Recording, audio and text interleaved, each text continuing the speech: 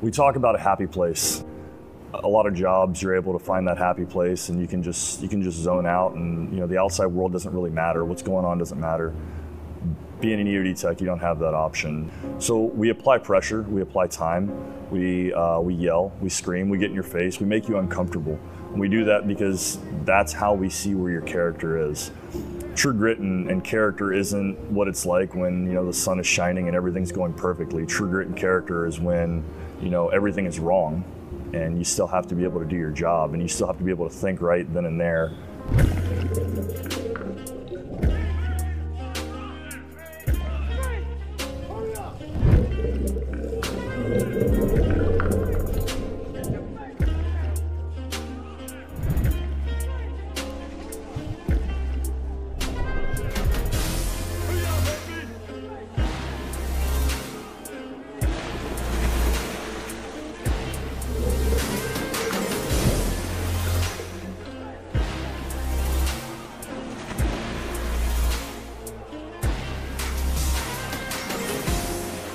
It's a mental thing. It's not always a physical thing.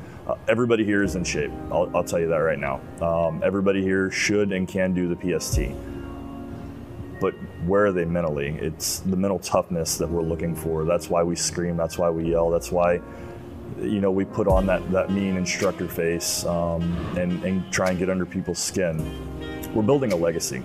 We're building a community, and we want that community to get strong. And it starts at the beginning, and that's why we're here. As an EOD tech, the ability to be able to dive gives you the ability to integrate. That's why Navy EOD was the first EOD and the premier EOD to integrate with Special Forces. For the last 15 years, we've fought a land war.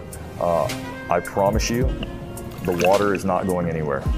When myself and those other instructors go into that office or go into the classroom or go out on the job site, it's not just to teach them how to dive, it's to teach them the brotherhood, it's to teach them to be part of the community.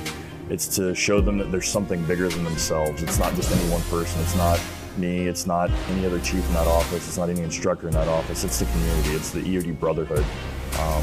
And to teach these students, these future EOD techs, what that's all about is an honor.